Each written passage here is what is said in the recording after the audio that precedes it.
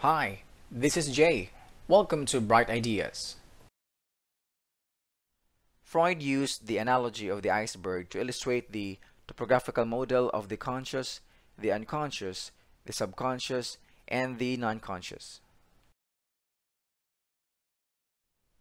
The first one is the conscious. Freud said that all that we are aware of is stored in our conscious mind. Our conscious mind only comprises a very small part of who we are, so that in our everyday life, we are only aware of a very small part of what makes up our personality. Most of what we are is hidden out of reach.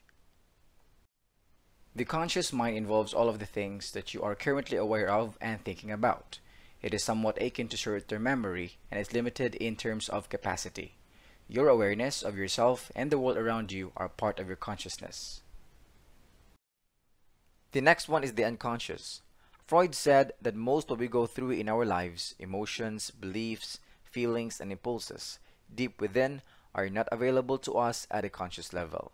He believed that most of what influences us is our unconscious.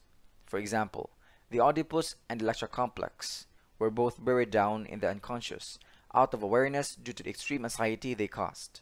While these complexes are in our unconscious, they still influence our thinking, feeling, and doing in perhaps dramatic way. The unconscious mind is a reservoir of feelings, thoughts, urges, and memories that are outside of our conscious awareness. The unconscious contains contents that are unacceptable or unpleasant, like the feelings of pain, anxiety, or conflict. The last part is the preconscious or subconscious. This is the part of us that we can reach if prompted, but is not in our active conscious.